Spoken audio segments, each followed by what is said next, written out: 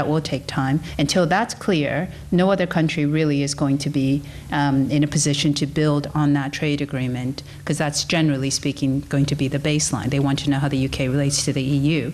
And then, only then, you have to choose what are the 1 or 2 countries you want to negotiate an FTA with. So if you wanted to tap the Commonwealth with 52 countries, even if you just wanted to focus on those 5, that is still at least a decade in the making. But just to kind of, just to wrap up, I know I'm out of time, is that I always want to end on a bright note, because, the sun is shining, it's okay. We'll be all right.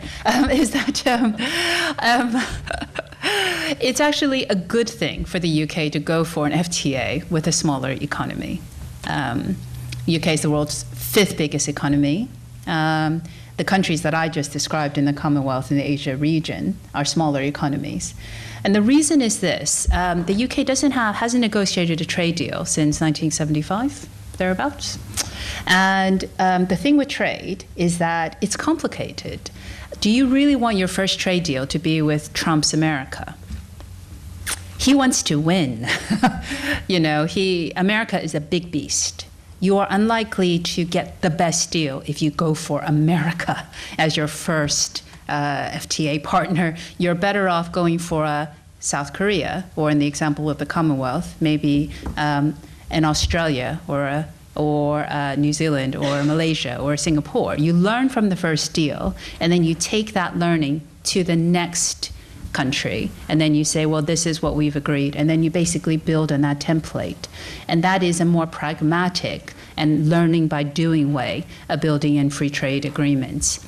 So that's sort of my brighter note, that Asia countries, some of the ones that may be targets, are actually smaller and potentially more manageable in terms of how you could do a trade deal. And again, trade experts I know make this point.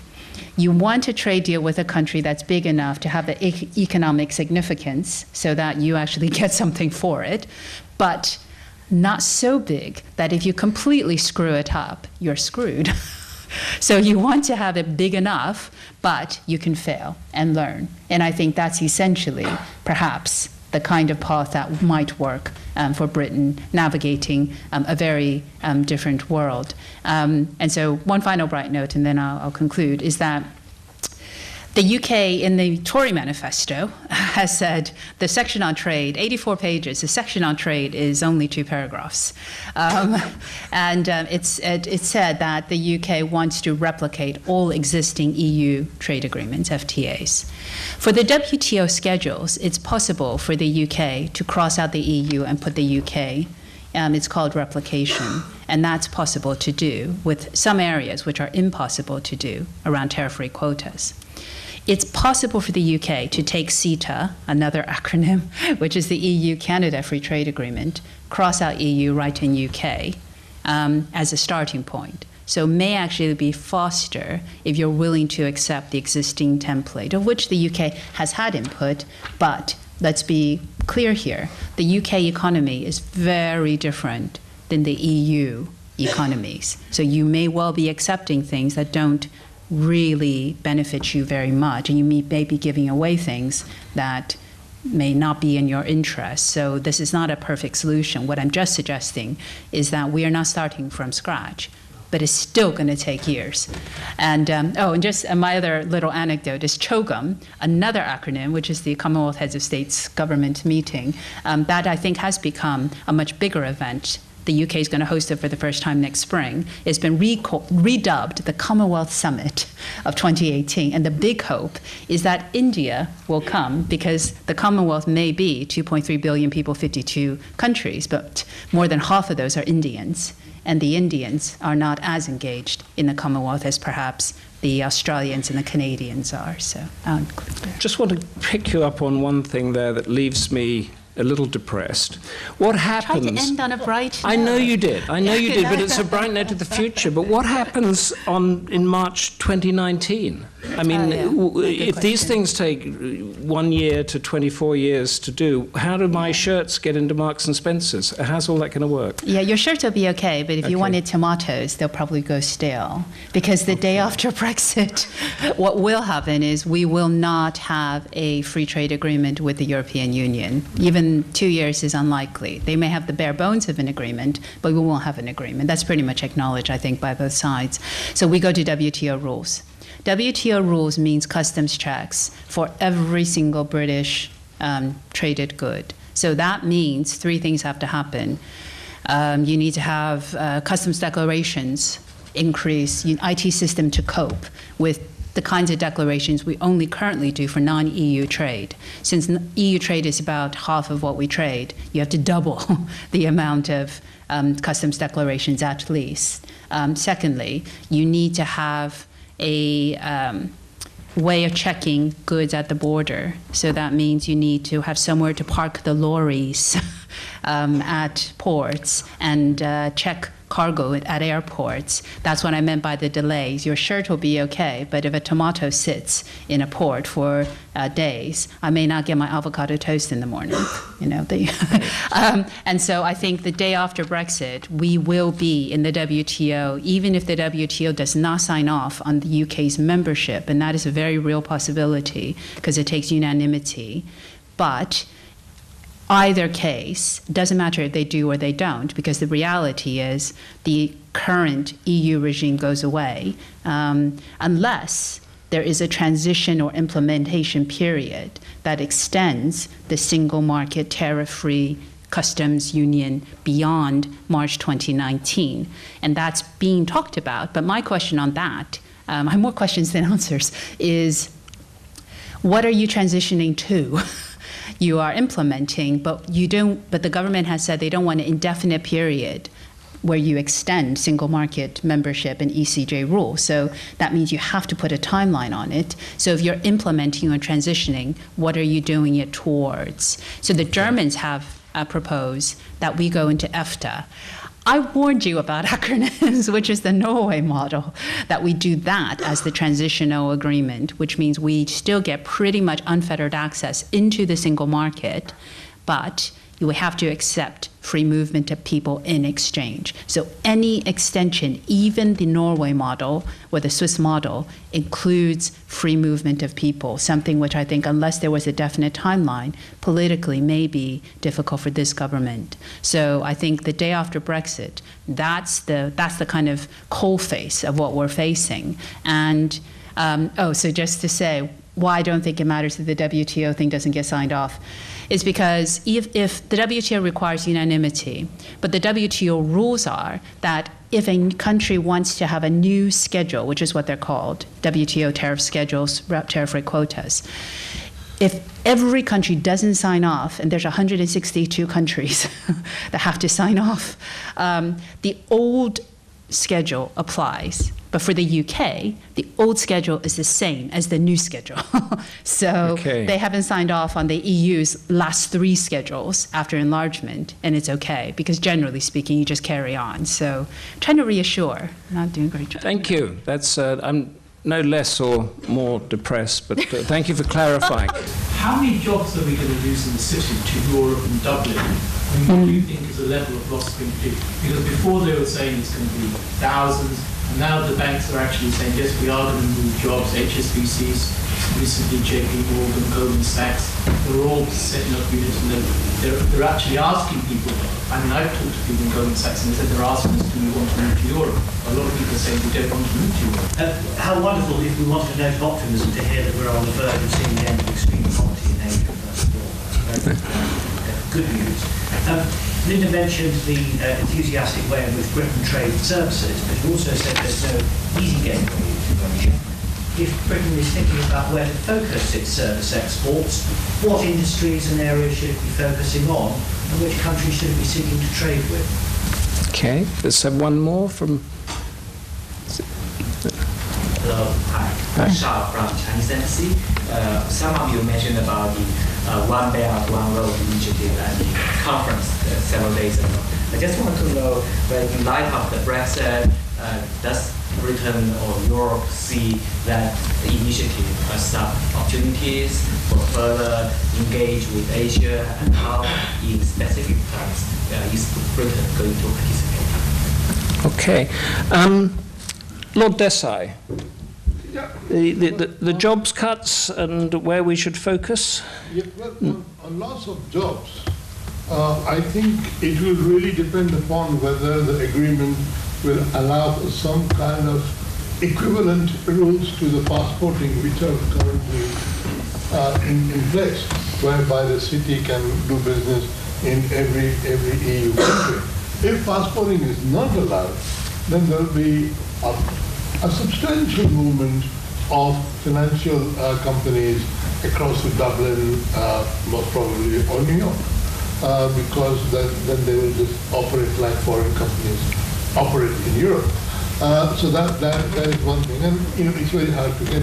I'm on a subcommittee of the European Union Committee, House of Lords. We written a report on this, on Brexit and the city, and at that time we were not at all sure which way the post-Brexit rules will shape up. So that is a speculative way. I think that was more or less the same question about... It's where the services should focus. Is there any target area that we have? We have very good services in terms of financial services, education and culture, and I don't know what other you sorry. But you say legal, as I was saying, in legal services, you see, we may want to export, but the people on the other side are also developing their own services sector.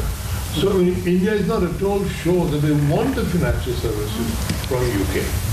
We may be better than them, but they want to protect their own financial services.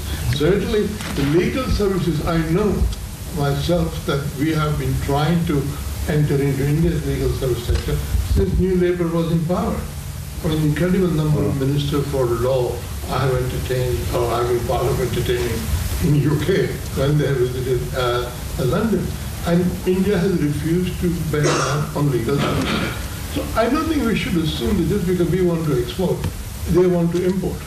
And we really have to appreciate the maturity of the Commonwealth countries, which have developed their own substantial services sector. So that's one thing. Why are they engaged in an obsolete technology? Well, who wants to come from Beijing to London by train? Even goods can be much cheaper conveyed by water. And the idea, and it is basically, I think it's an imperial folly on China's part. A Chinese imperial folly. Money, they can waste it. But I don't think we should take any interest. There's a report by, I think the jobs estimates can't really be made accurately about city losses because the firms haven't made up their minds. Oliver Wyman, I know, has done quite a few surveys trying to work out the actual numbers. So I think a lot of it, as Magna says, depends on what they think, what especially international banks think the UK's access into the single market will be. And we won't know that for at least 2 years. Because remember, the European principle is that nothing is agreed until everything is agreed. So we won't know anything for sure until 2 years from now. But I saw this article today online. I can't remember which news outlet it was. And it said, why you don't want to move to Luxembourg. Apparently, culturally, they're not as fun as London. These things matter. These things do matter. So, but if you're interested in that area, just keep an eye on Oliver Wyman. In terms of service exports, it's the reason why we don't have TISA is because services sectors are protected. And they're protected because a lot of services are non-tradable. They're locally provided. A lot of countries which have become newly middle income, the last thing they want is for multinational services companies to dominate their markets. They've learned their lessons from manufacturing. But I think that being said, there are comparative advantage suggests that there's a lot of learning to be had from working with British services. And I mean this both in terms of not just high-end services, but also business services, operations, all of these things. And the process of catching up by countries is to learn from those who are specializing in it. So in the same way that manufacturing allows catch-up by partnering with joint ventures and taking foreign technology, services offers the same opportunities, except we are in a more protectionist era. So I think one market that I think is worth thinking about is ASEAN, because the 10 countries of Southeast Asia have banded together. They now have a single market formed at the end of 2015 that has the same population as the European Union. They are essentially looking for I was just in Bangkok a couple of weeks ago at the same conference that David Cameron said the Brexit bill is like a divorce bill. You have to pay first before you get to see the children. And yeah, I think he got into a bit of trouble over that one. But essentially, they are liberalizing services. They're trying to create a Schengen area. So there's areas to partner with them, but by no means it's not easy. But I just think ASEAN, they will probably overtake the EU in terms of GDP within the next decade or so, because they're growing at about 5-6%. The EU is growing about 1%, and they're not that far off. That doesn't mean they're rich, just means that there's a lot of people. And then finally, on OBAR. OBAR, is it BRI? BRI now, I think it's BRI now. Is that correct? BRI? Yes, both. Okay. It's not clear to me how, if Brexit changes the UK calculus on that. In fact, I'd probably pose the question back to you the other way, which is I've had a lot of Chinese business people ask me whether or not it's worth investing in the UK after Brexit if you no longer get unfettered access to the single market. So I think that has been, so I think in terms of, OBAR, $1 trillion, it's a lot of money, I think. And, the question is, what is it that, is the UK after Brexit, is the golden era over? What kind of participation would be useful, given China has the resources and the UK may well have less, at least uncertain access to the biggest economic bloc in the world for a while. I think, if I understood correctly, correct me if I'm wrong, that the UK sells more to Asia now than it does to the EU. That's been the case. Part of the narrative of the Brexit was that if we leave the EU, we will be free from the bondages to do what we want, e.g. with Asia, including, of course, we can sell our Scotch whisky to India. Does that hold water? I mean, if I was able to do that in the EU, sell more to Asia while in the EU, once I'm out, would I be able to sell more? Or, I mean, how does that dovetail? There's a lot of things have been happening, and they're pushed under the rug and nobody talks about it. Okay. Yeah, so if you could wrap it in 30 seconds. Sure. No, very interesting. The UK trades more with the rest of the world than the EU. So it's not just Asia, it's also the United States. It's also, Mexico has an FTA with the EU. So, for instance, it's cheaper to cost 10% to export a car from America. It doesn't cost anything if you export it from Mexico. So part of it is the Americas. But generally speaking, that trend is, as you suggest, happening even while the UK is in the EU. I think free trade agreements these days are complicated because of standards and regulations and non-tariff barriers. That tends to be what makes it complicated. And I think on those scores, there is more scope for the UK to, the UK probably is less hung up on some things like low-end manufacturing than European countries. So that offers up a bit of scope. The reason I keep saying a bit is that because trade agreements these days are not really about tariffs, and so it is about market access. So you can argue this both ways. You can say the UK is free to pursue whatever standards it wants, but it's probably going to have standards which are very similar to what it currently has with the EU and the United States in terms of high standards. But the UK is less likely to be hung up on agriculture and low-end manufacturing. So I think in that sense, it might be easier for the UK as a less complicated economy rather than the heterogeneous EU to do a trade deal. But the market access point is very touchy for new countries which have become newly middle class. Services, as Meghna suggested, is actually very difficult. So it's not clear to me we are not going to relax our standards, in which case what we're free to pursue is, I guess, we're less concerned about some areas than others. But all the complications these days are not around tariff rates. Tariff rates are really low for manufactured goods under the WTO. Cars, which is our biggest manufactured exports, attracts tariffs of 10%. Everything else is much lower than that, 2-3%. So that's not the impediment. I'm sure we'll come back to this after the break. And just to say, Cyprus and Malta are the only remaining Commonwealth members in the EU, so you can't be on the side. You're going to be front and center, whether you like to or not. Thank you. Humphrey. Well, a brief answer to that is not on its own. Trade is not a single street down which a few people flow. It's a very complex city across the world, and there is no single solution and there's no single pathway. So anything within the Commonwealth has got to be seen in the guise of regional trade and global trade, and of course one of those phenomena is Brexit and the impact of that. My organisation's job is to look at trade through the eyes of businesses. And we're established as a business under within the scope of the Commonwealth, but we're not part of its bureaucracy. I want to say very little about Brexit itself, except I do feel there is an important negotiating advantage the British government could have, which of course is to threaten to stay in. And basically threaten the European Union that unless they get a good deal, we will stay. And I happen to feel they're probably so fed up of us now that they will pay almost any price that is worth paying to get rid of us.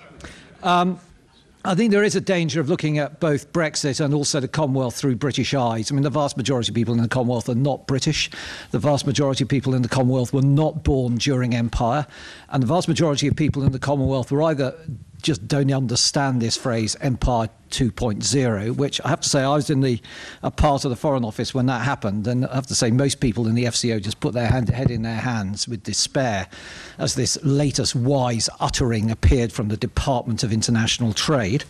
But most people in the Commonwealth probably don't even recognise the Commonwealth exists, so its biggest task is to actually get it on the radar of people there. I'm fairly positive about how the Commonwealth may benefit from the process of Brexit. And that's not commenting on whether Brexit was a good idea or not. It does help us, I think, in this world to have a new player on the block that is probably more in favour of free trade and liberal trade markets than the organisation it seconded its trade negotiations to. So Britain, I think, is instinctively more free trade and more liberal trade than the European Union.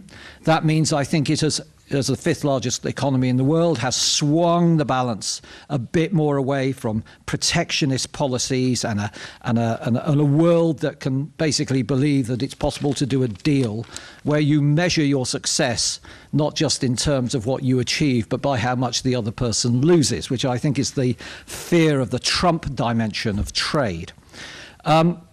I think we are heading for a world which is going to be dominated by bilateral deals more than by multilateral deals. In fact, if there are any multilateral deals to be had, I think Brexit is probably going to be the last. But it is going to be a world which is going to demand and use standards and facilitation and predictability in world trade. These are almost they are more achievable and they are more likely, and therefore they are more in demand, I think, by businesses. One size does not fit all. It's perfectly possible for countries to have different trade arrangements with each other, but they can still be underpinned by standards and facilitation objectives, which are the same. I think a couple of things I'd just like to focus on is, one is the rise of knowledge as a tradable commodity.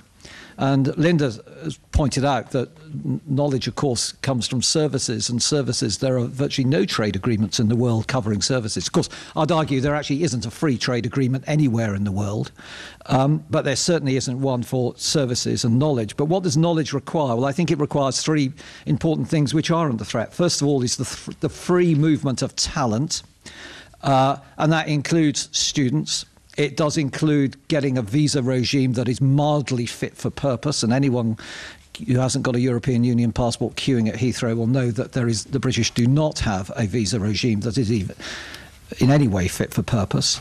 And it does require people to have a visa regime which is both fair but also fast. And most countries in the Commonwealth, with a few exceptions, including the two I was in last week, Singapore and Malaysia, do not have fast visa regimes. In fact, it might be argued that one country in the Commonwealth that is not in the Commonwealth but could have been if it hadn't gone to China is Hong Kong. And that probably has one of the fastest regimes, if you like, in the historic empire. Second thing is intellectual property. The protection and trade, and therefore the tradability of intellectual property, is of crucial importance to knowledge. If people don't believe they can hang on and earn a legitimate living without anyone stealing their intellectual property, it is going to become more and more of a problem as knowledge becomes the dominant tradable commodity. And then finally, and I look at my old friend and colleague Xiao Zheng from China on this, because this is somewhere where China, I think, is going to become a cropper, is the basis of this is going to be a free, neutral, single internet across the world. And I'm afraid we're seeing too many countries across the world, and some of them in the Commonwealth, who do not believe in a free, neutral, single internet. And I believe that is one of the most profound trading barriers as well as political barriers the world faces. So what does the UK need to do? Well, first of all, I think it's got to become a strong advocate of a positive non-zero-sum game. In other words, to go into negotiations and say, we don't believe these are going to succeed unless the people we negotiate with get a good deal as well. So it's not just looking for the deal for yourself, it's deliberately looking for the deal for the other person. I think it's got to have far less rhetoric and actually get down to negotiation, though the chance of doing that before the 8th of January is pretty remote. But I think it's also got to recognise that the Commonwealth is much more than any interaction with Britain. I think the Commonwealth and individual Commonwealth nations, and it will change from one to the other, are going to get far more out of Brexit than Britain will get out of the Commonwealth as a consequence of Brexit. And I think Britain needs to wake up to that. I think we have to accept the fact that there are some good lessons for the Commonwealth around the world, in ASEAN, in APEC, Asian Pacific Economic Council, ASEAN, but ASEAN and APEC also have a problem in that the diversity of wealth is very, very extreme. It's not like the European Union. And so we have to, in terms of enabling Commonwealth trade, recognise that wealth diversity amongst Commonwealth nations is extreme and opportunity is extreme. Commonwealth contains the second biggest nation on earth. It also contains the tiniest nations on earth. So the idea that you can create a single free market trade zone for the entire Commonwealth just is not a non-starter. But what you can do is create a set of rules, and you can go for a single set of facilitation objectives which enable all countries within the Commonwealth to trade much more fluidly with each other. I think will also help the Commonwealth with Cyprus and Malta being the only Commonwealth nations in the European Union.